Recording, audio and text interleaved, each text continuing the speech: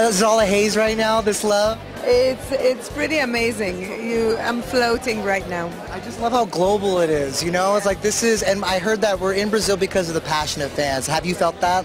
Yes, definitely. I've been here now. I've been here in CCXP. I've shot Fast and Furious here.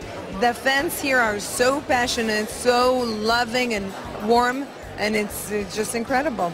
Now fans finally get a taste of Heart of Stone and this project you've been working on, but they're going to want more, I know it. So how would you describe this film in 3 words for them? Wow. Fun, action, funny.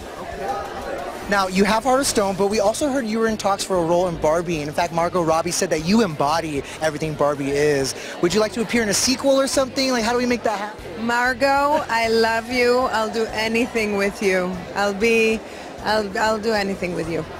And of course, we did get a Wonder Woman cameo in Shazam 2. I'm going to be 18 in like 5 months, so... Stick to saving the world, kid. Are there any updates on when you get to play Diana again?